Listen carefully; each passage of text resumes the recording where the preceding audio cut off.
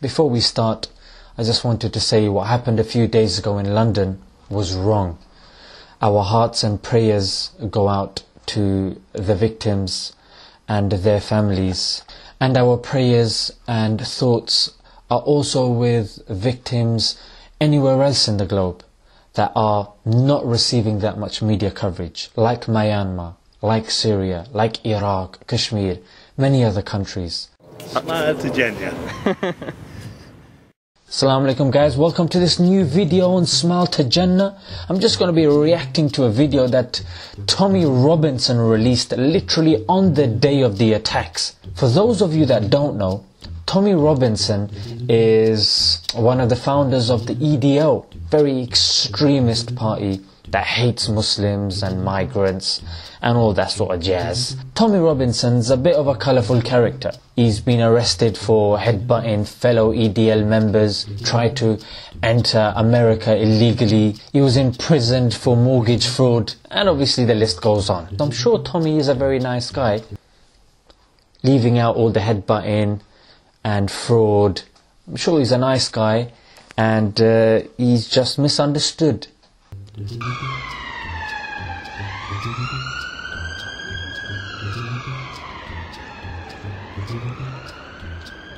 For those of you just joining, in the background there is the scene of the latest jihad attack in Britain.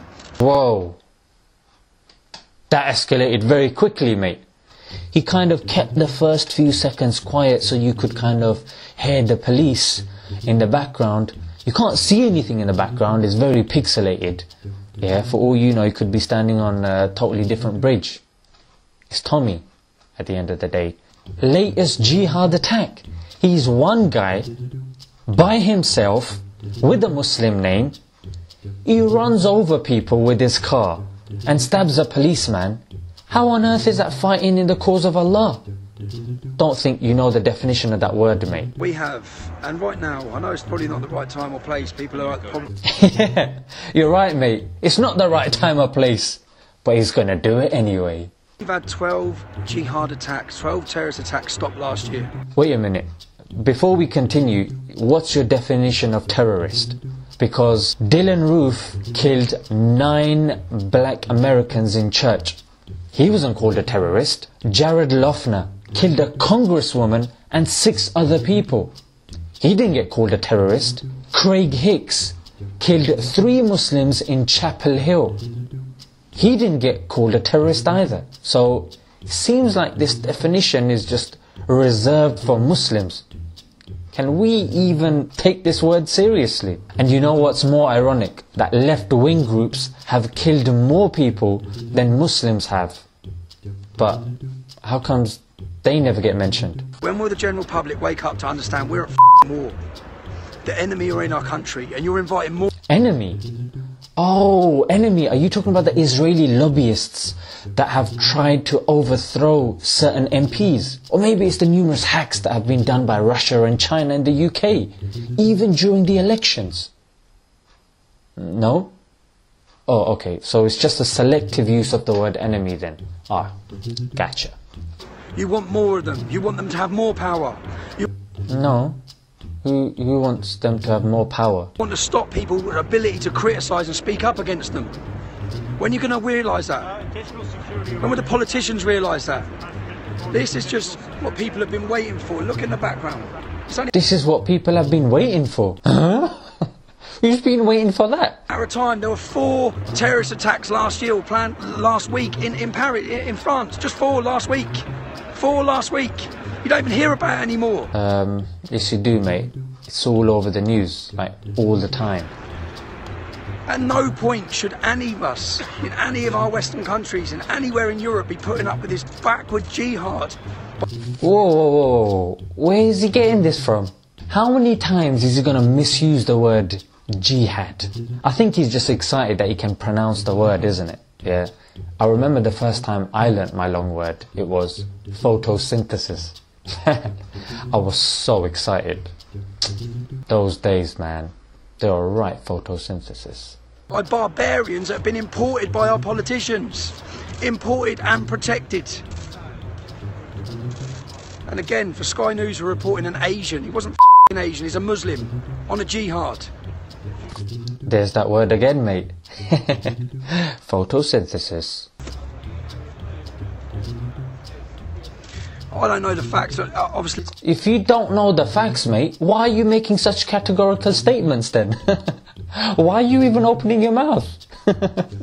So he's admitted he doesn't know the facts, but he's talking anyway. There you go, mate. Nice hair, by the way. Yeah? So an attack happens, and we're at war apparently. You'll find out further on in the video. Tommy has enough time to gel his hair, whiten his teeth, and exfoliate, and plod all the way down to Westminster Bridge and make a vid. 3 are dead, up to 12 are injured. Nope. Good try. Give it another go. He then ploughed into the Houses of Parliament. Ploughed into the Houses of Parliament? Nah, mate. He ploughed into the people and he ran inside the Houses of Parliament. Getting the things the wrong way round, mate. Ploughed into the Houses of Parliament and I believe he was shot. He got out with a machete or a knife. And this is it. Guaranteed already, yeah? The facts will come out, but the facts will be that this man was known to our intelligence services. The facts will be that the warnings have been there on this individual. When we're at war, you need to in turn the people who are at war with us, who you know are at war with us, rather than waiting them to commit acts of terrorism like this, waiting them for going to murder innocent British people in the street. Nah, wrong again, mate. Because most of the people that were killed were foreigners. Because they were foreigners, does it make it okay? Streets of our capital city like this, man. And you'll have all the and all we'll have people saying is at the minute, oh, it's nothing to do with Islam. MI5 says it's got nothing to do with Islam. They say that the people who they've caught aren't really practicing their faith properly. Professor Scott Atran, who's a leading expert on radicalization, even he says these people don't practice their faith properly. And then you look at Robert Pape from the University of Chicago. He looks at all the attacks, suicide attacks from 1980 to 2005. And even he says that majority are done by secularists, in particular the Tamil Tigers, not the Muslims. It's everything to do with Islam. Everything to do with Islam. And any journalist who doesn't like what I'm saying, but I can tell by their eyes going up, it's when we don't need to know anything. We know it's... Ooh, we don't need to know everything. Yeah, we do, mate. It's called the burden of proof. That's a basic fundamental of law. Act of jihad, don't we? We know it's a... Oh, it's an act of jihad again. There we go. We know it's a Muslim on a terror spree. We know he's been commanded by his prophet to kill non-Muslims. He's been commanded... Mate, there are 1.6 billion Muslims on the planet. If we were commanded to kill non-Muslims, you'd all be dead. That's what's happened in London. That's what's happened. There's no need to be politically correct. We all know what's happened. We all know what's happened.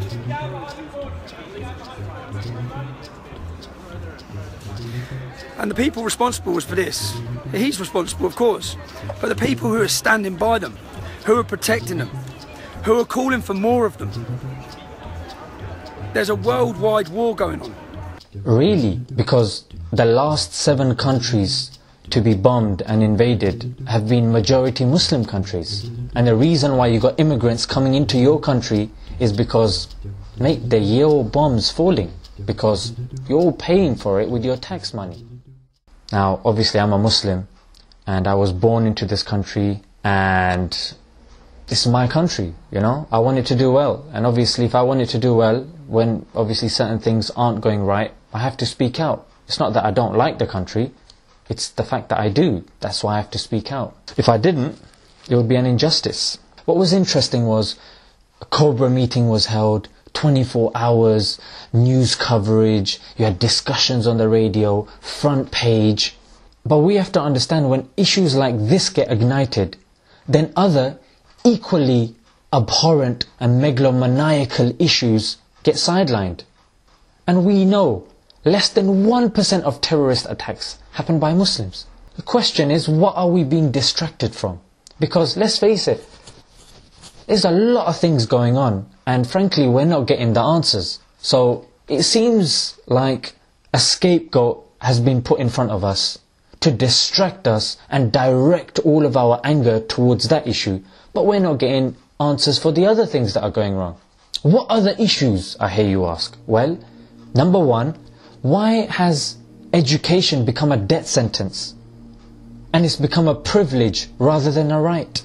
Why are 3.9 million people in our country in persistent poverty, while we've got enough money to wage war in foreign lands? Why is it that we're okay with London being one of the most spied cities in the world? Why is it that 1% of the population has the wealth of 55%?